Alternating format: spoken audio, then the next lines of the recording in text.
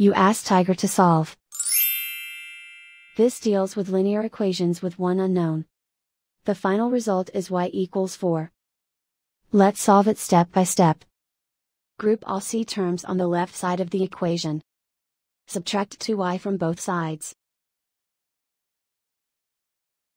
Group like terms. Simplify the arithmetic. Group like terms. Simplify the arithmetic. Group all constants on the right side of the equation. Add 13 to both sides. Simplify the arithmetic.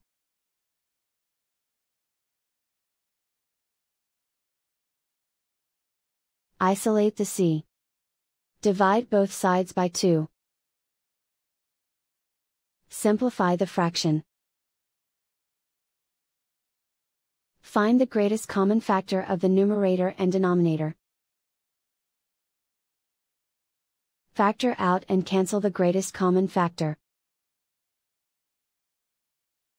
And so the final result is y equals 4.